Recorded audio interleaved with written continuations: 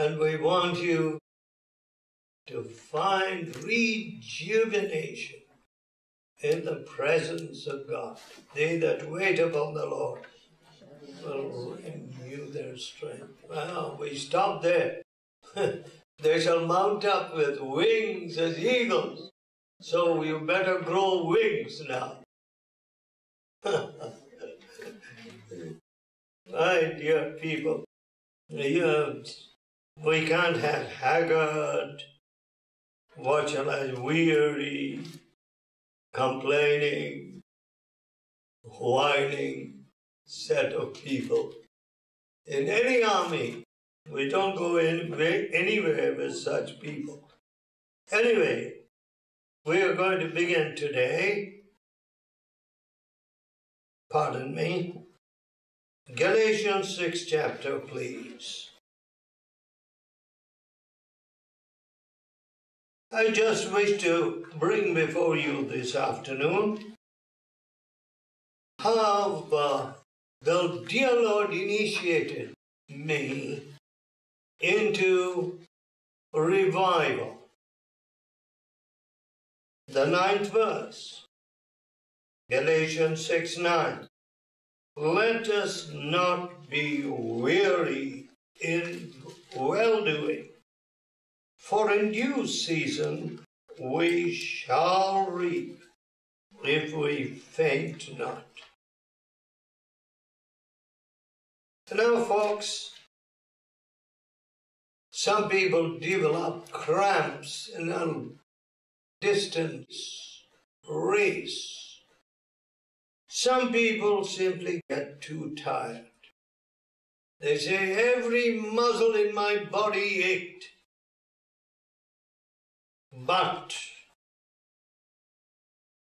I kept at it till I breasted the tip. You know, the Lord never offers us an easy ride, but the Lord tells us, my yoke is easy and my burden is light. I have always found a yoke is normally something which is heavy, you see. There's something which is saddled on you, and you're plowing or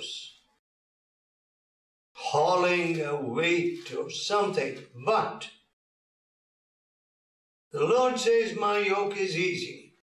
And I found the yoke of the Lord easy. Foundations must be right. Foundation. Repentance towards God. Now, what's so hard there? If I have wronged you, is it not just proper that I should come and say sorry?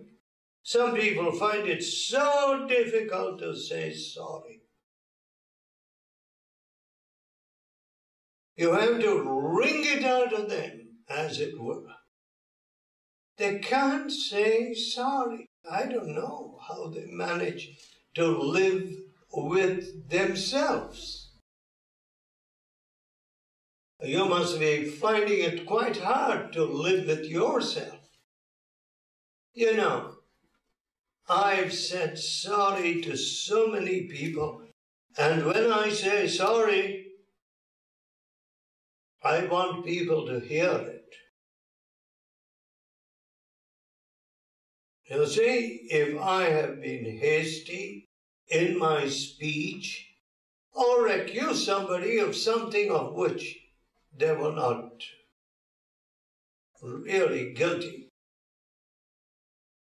and I saw that I was wrong, immediately I would say sorry. Then what's the big deal in that?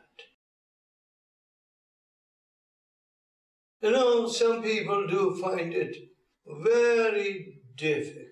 They can't say sorry to a wife They can't say sorry to a boss.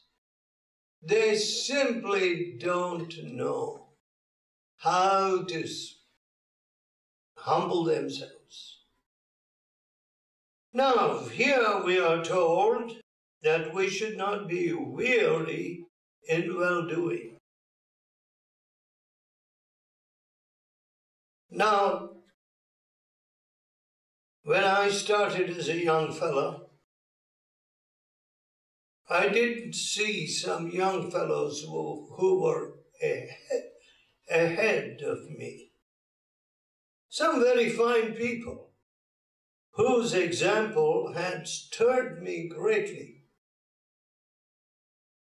Now, friends, as the battles of life seem to come upon people, slowly some of them yield an inch here, yield an inch there, wilt a little here, wither a little there, and the result of that is that they're not running the race which they ought to be doing. So I've seen some people start well, but they did not persevere. I was not brilliant, never brilliant, stodgy, kept going, obeying the truth, that's all. The truth which God had given, I obeyed. If I needed to humble myself, sure, I went ahead and did it. But prayer became a delight to me. You see, prayer is a discipline. That is, when you come home after a long day's game, cricket, or a soccer match, where you threw in all your power into the game, or hockey, and all these matches I used to play in competitive tournaments, and that meant, of course, that after a day's work at school and then followed by a strenuous match, you didn't have much energy. But I would never miss my time of prayer. Never. I would get alone with God and spend at least half an hour in prayer. This would quite recharge me for the rest of the evening. You know, folks, people give lip service to prayer. They won't stop. You know, they flick the channels or something, they get stuck on some show or game or whatever. You know, I've been telling people, don't you buy a television because I am speaking over these channels. Because most of it is rubbish. It's very stultifying, corrupting.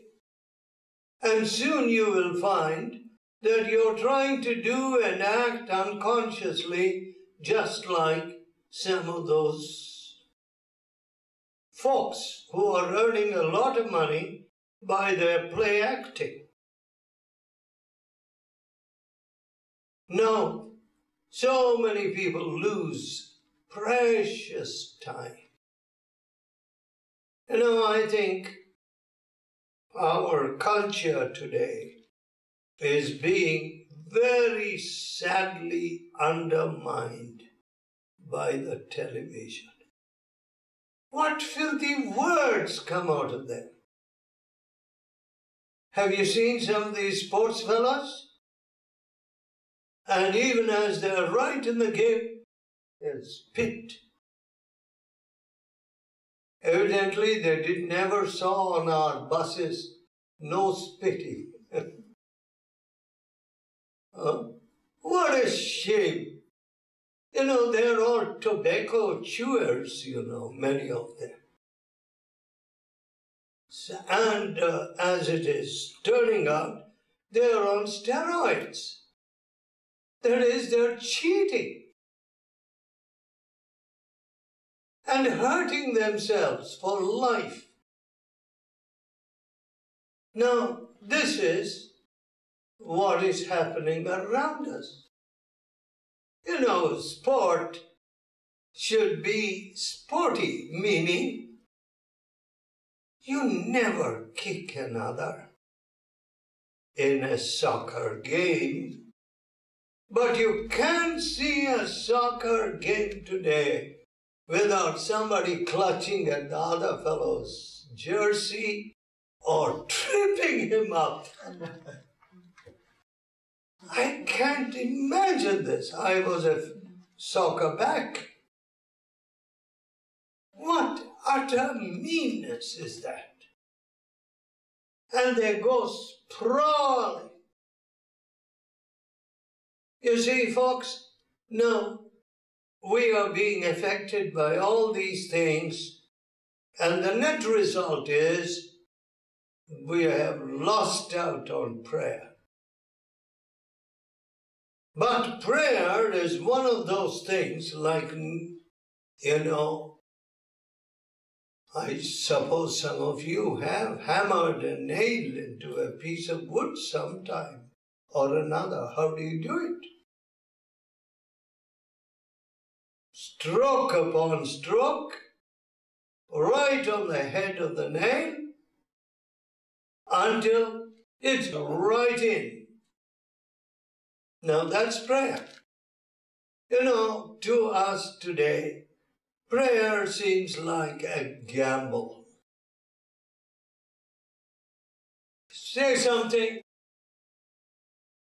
and mark you, there are some very deceptive things that are coming in under the garb of religion. One of these deceptive things seems to be what people call, suddenly somebody pops up and says, God is saying that this man is going to be the greatest prophet. Bunch of rubbish. And that's called a great prophecy. And that fellow turns out to be a druggie. Now listen, don't be carried away by all these religious shows. They're not going to help you at all. Prayer life. You go about it the right way, the way that Jesus went. A great while before it was day, Christ went into the wilderness and there prayed. All right, you may not have a big wooded place just next door to you, but you can make it a habit of not going to work without studying the Word and praying. Now, look, we will do everything which is essential, but I can't think of anybody going to the Bible in a superficial and skimpy manner. How can you do that? That means you're just saying, hey, here's something which I just do. No. You must get something from the Lord before you shut the book. Get something, some truth from God's Word. Let it speak to you. And then, friend, that is your building brick upon brick. So you don't see people growing in faith. Why don't they grow in faith? Faith is nothing but the application of God's Word. Obedience to God's Word produces faith. You're not just going to have the UPS deliver a packet of faith to you. You know, some people expect some way by which they have faith. Well, let me tell you something. One of my uncles, my mother's elder brother, became a pastor, a minister with a Bachelor of Divinity degree. But the poor man was never sure whether, as he put it, God existed. Poor man. He had the education and he was the pastor of a large church when revival broke in and whole families were converted. Boys, girls, young people, husbands, everyone. And even little children, God began to speak to them, and my dad had to put them on the table. Where the Lord's Supper is served, there's always a table there. My dad had to stand them on the table in order that the congregation could see. Little children, and they would testify, God spoke to me. Well, and when he saw all that was happening, my uncle said, I should not be pastor anymore because I don't have any real experience of God.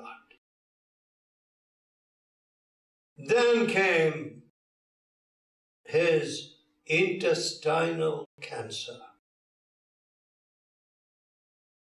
And the man was operated on, and a long strip of his cancer, a cancerous intestine, was removed. And unfortunately, while returning from the hospital, the car plunged into a canal and turned over.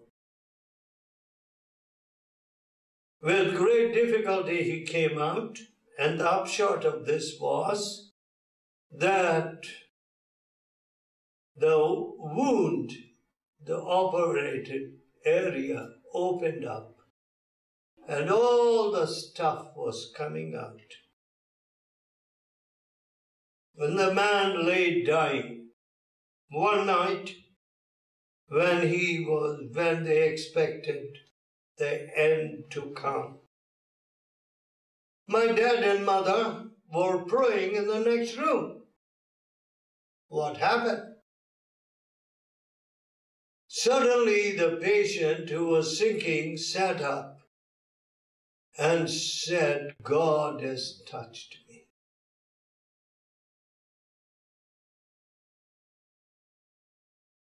And the operated area which had opened up was sealed, and he was healed. He pulled off all the bandage, and my father went to him and said, "Notwithstanding, you're very weak. You better stay still." Next morning, expecting that death would have certainly occurred, the people came to see the body. What did they see? They saw him sitting on a chair. He lived for 35 years after that, if I remember right. I mean, till he was 90 and something before God called him home. But he was converted. He repented. Now, that is faith. Faith where my dad and mother held on to God till God touched him. Now, that was not just saying, "Lord, you know all about this, and he's sinking now, and if it be your will, so on and so forth." No. It was a question of taking hold of God and calling on God. Now, be not weary in well-doing. Ye shall reap if you faint not. My dear friends, I saw so many preachers along the line. I'm not happy to tell you this. Preachers, and some of them were touted to be such great people, all in the public eye, drawing multitudes of people. I don't know what caused them to stumble. I really don't know. And I don't go into investigating such things. I only feel sad if they bring shame to the name of God. But one thing is clear. Today, filthy lucre is playing a terrible role in Christian work. McDonald's had an advertisement. I didn't quite understand what it was. They produced a T-shirt. "Where's the beef?" Well, where's the beef? You must have given it to the good Indians. Well, folks, they said this is an ad of the McDonald's. All right. Today, where's the money? Is that the catchy phrase? Where's the money? I've seen people hopping from organization to organization because somebody offered them a little more. From pulpit to pulpit because somebody offered them a little more. Money. You see, money is playing an awful role today. Now, I might have told you this before, but I'll tell you again. Sometimes I can be very stubborn, And one day, I came down the mountain. I said goodbye to my wife and little children. They lived in a little cottage, nestling on the side of a high hill mountain. And I was walking down to the bus station. I suddenly discovered, I said, "Hey, I didn't bring a penny with me. And what am I going to do about the bus ticket?" I tell you, whether it was laziness or stubbornness, I cannot say, but I said, I am not going up the mountain again. I am heading for the bus station without a penny in my pocket. Let God take care of the rest. So as I was proceeding, here comes round the curve comes the postman. He says, I've got a money order for you. Of course, that was welcome news. And just 5 rupees. Very small, but enough to cover my bus fare,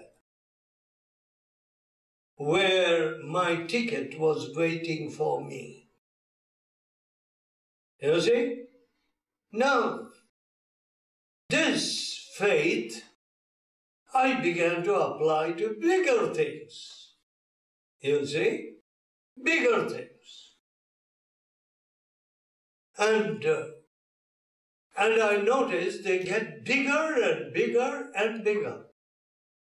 Into the millions and now into the tens of millions. And I will not ask anybody. If this is God's work I am doing, let God supply. He is the boss, I am not the boss. I am only the servant. My dear people, and if you look on any of my audiences, you will find hardly any rich person. Ordinary people, poor people, many of them. And yet, God knows how to run His work. We don't need to make frantic appeals for funds. And you know, everybody is greatly surprised that I never appeal for funds. Why should they be surprised? God says, I will supply all your need according to my riches in Christ Jesus. All your need. That's it. That's the promise of God. But this business of getting weary in the middle, faint in the middle, it upsets the whole program. When God has great things for you, here you are, mumbling, murmuring, stumbling, lagging in the race, and doing no justice to Him at all. I want to tell you, my friends, your Christian life can be a glorious adventure. Mine has been unimaginable adventure. Faith, the application of God's word, never fails. Governments may pass away, empires fail and disappear. I've seen all these things happening, but God's word never fails.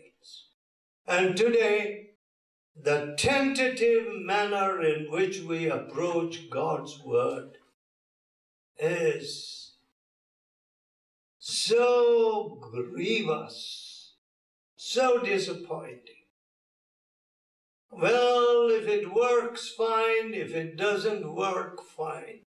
Even marriage is approached in that way. Why? People don't have faith. If it works, fine. If it doesn't work, fine. What do you mean? Will God fail you? No. See, The other day, on Sunday, that's just 3 days ago, I had to address our Sunday morning congregation in another big hall, not this one, but another big hall. There would be somewhere between 2,000 to 3,000 people present. And I said, or it was announced that I had to leave immediately for the airport because I had a very important meeting in the evening, 750 miles away. So I hadn't packed, my packing is a very simple business. Takes only 15 minutes. Only thing is, suddenly I find I have forgotten my toilet bag or some such thing. But I am grateful if I don't forget my passport, as I did once. Anyway, folks, but in spite of this announcement at my door, there stood a man with his family. Some time ago, he had been brought, and he said to me, the man who brought him said, "Here is a broken family. His wife left him." I said, "Oh no, we must pray that she will come back." And here was the whole family now. The wife had come back, a total stranger to me, and I could speak to them and pray with them. And the man who had brought this family along, or his friend along in the first place, he had a broken family. I said, "No, you must pray. You must not look around, look for some other partner. You must pray that your wife will come back." So she came back. Now listen, today we see all kinds of mixed up situations. People are so mixed up.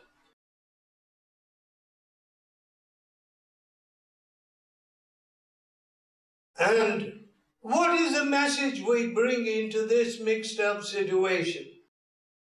Well, sometimes circumstances indicate that it is almost impossible for your relationships to be straightened out. No, you go to God and say, "This is an impossible situation from every human standpoint." But have you not got away in the wilderness? My dear friends, we don't demonstrate the power of God.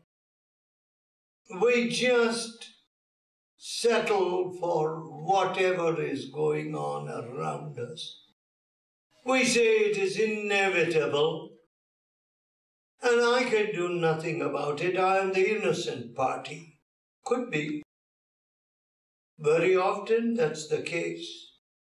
But think of the morning's paper today. What rubbish it carries. And of course, the goings on in the palace until very recently, and I don't keep current with the news. But the whole time this country has been subjected to this kind of questionable morals, flawed morals, contrary to God's word. And how can you see the nation prosper?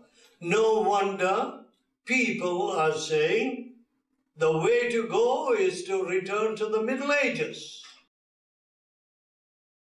and establish 13th century or culture, or enforce that culture on Europe. We are superior. Our philosophy is superior. My dear friends, this is not some kind of slogging match between religions. No. I never had to do that. The Lord is able to take care of His own work. You know, when God begins to move, everybody backs down and says, now we know that Jesus is Lord. That's all. All you have to do is to be steady in your testimony.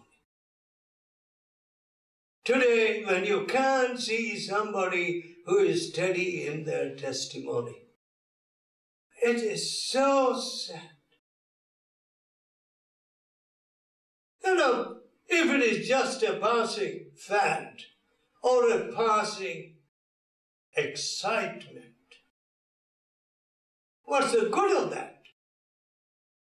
Be not weary in well-doing. My dear friends, today, as I go down the road,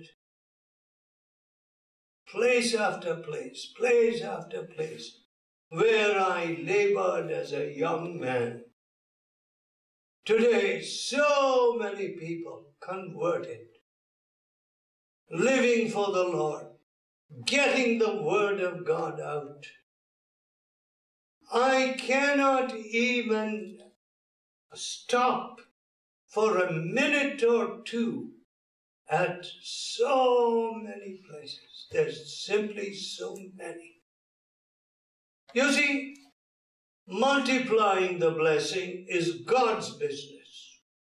Your business is to just be faithful.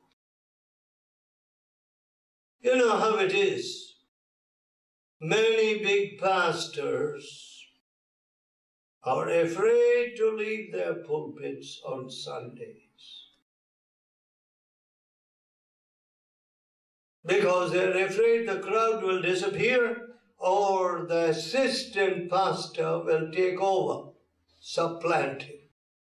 What a shocking thing. When I heard this, I was amazed in America. However, what about all these centers? Do you mean to say a particular person needs to be there in order to keep things going? No. God's able to take care of that.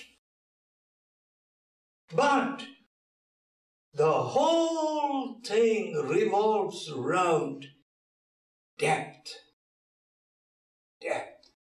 Today, we have become very superficial. We are just satisfied with the surface. We are just not deep. And what kind of building can you build when there is no depth at all to the foundation? Nothing. It's going to crash with the slightest tremor. You know, obedience to God's word. Last of all, please turn to Proverbs. Proverbs 23rd chapter and the 23rd verse. Buy the truth and sell it not. Also wisdom and instruction and understanding. Buy the truth and sell it not. And our truth is not for sale. You know, we sell God's truth down the river. Britain has seen in its history people who stood for the truth and were burnt at the stake. You know, some of you must read Fox's Book of Martyrs. At least a small rendering of the bigger book. But what was it all about? They stuck to their guns. They stood for the truth. They could have saved their skins and said, hey, never mind, we will live to fight another day. No. They said, we'll stand by the truth. And they were burnt at the stake.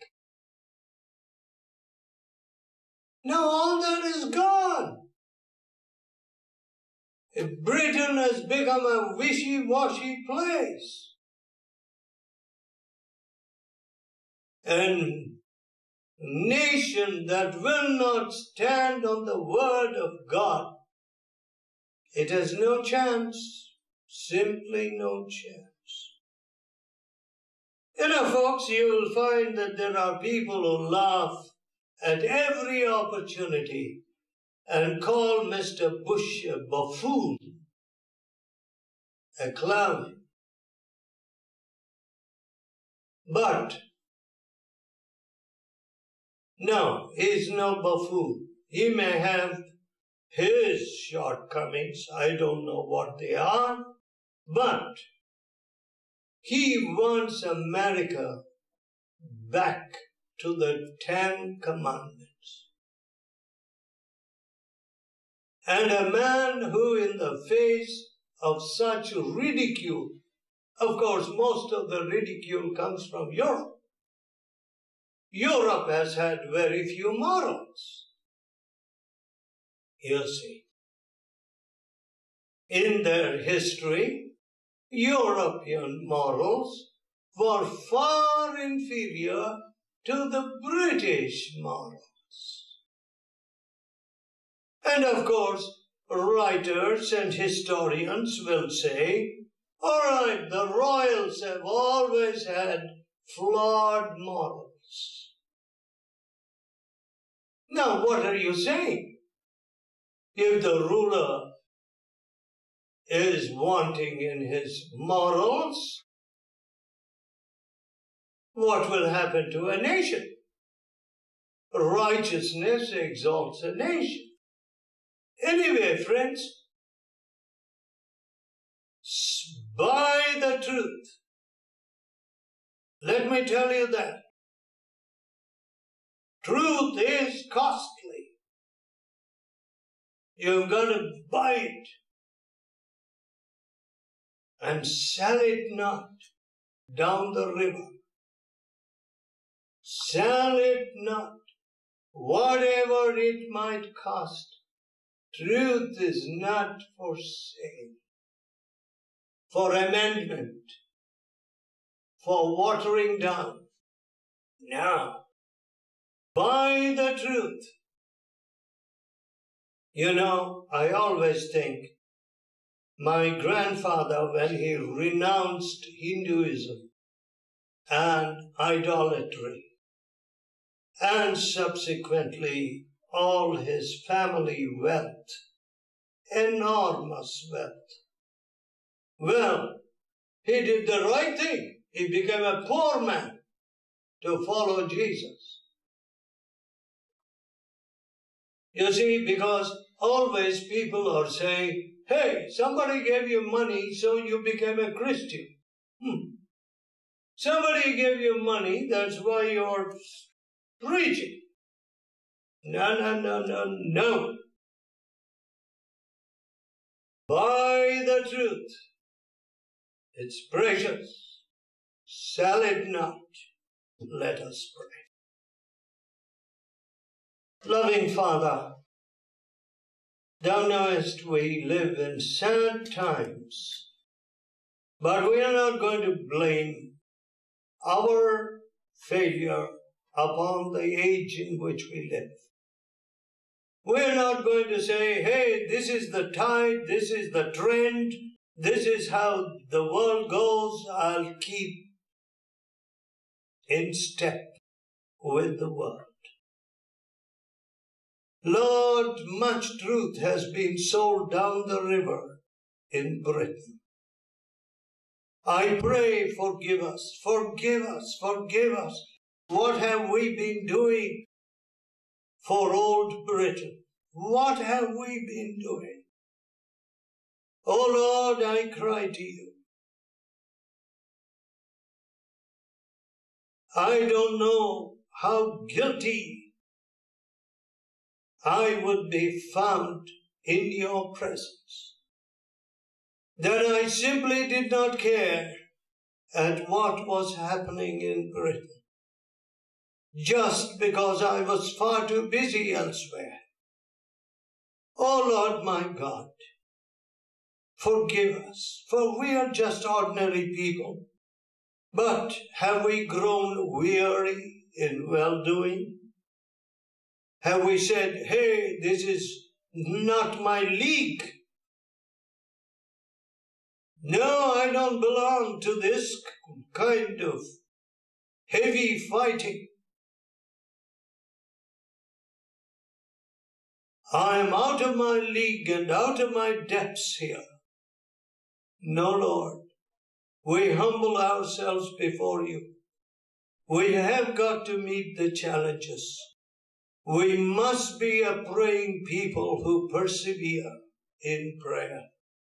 We must walk before you with fear and trembling. We need this, Lord. Our families, we owe it to our families. There's nothing impossible with you. Come to us, we beseech you. In our poor faith, we cry to you. Help thou our unbelief, our small faith. Please, Father, teach us to trust in your almighty hand. You are able to teach us to accomplish far more than we can ask or imagine. Please, Lord, give us faith in Jesus' holy name. Amen. Amen.